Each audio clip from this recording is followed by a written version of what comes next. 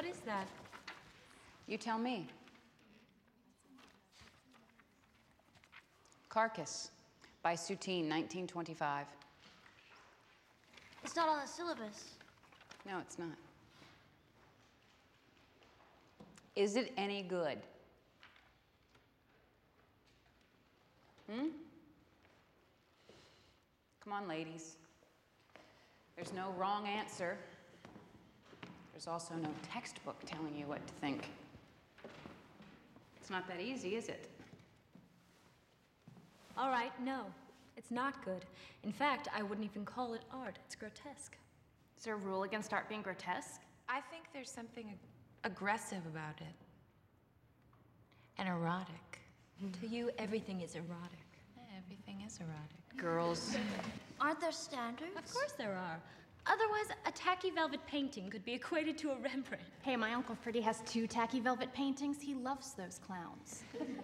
There are standards, technique, composition, color, even subject. So if you're suggesting that rotted side of meat is art, much less good art, then what are we going to learn? Just that. You have outlined our new syllabus, Betty. Thank you. What is art? What makes it good or bad, and who decides? Next slide, please. 25 years ago, someone thought this was brilliant. I can see that. Who? My mother. I painted it for her birthday. Next slide. This is my mom. Is it art? It's a snapshot. If I told you Ansel Adams had taken it, would that make a difference? Art isn't art until someone says it is. It's art. The right people? Who are they? Betty Warren. We're so lucky we have one of them right here. Could you go back to the Soutine, please? Just look at it again.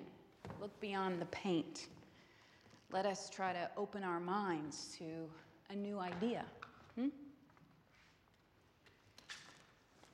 All right, back to chapter 3. Has anyone read it?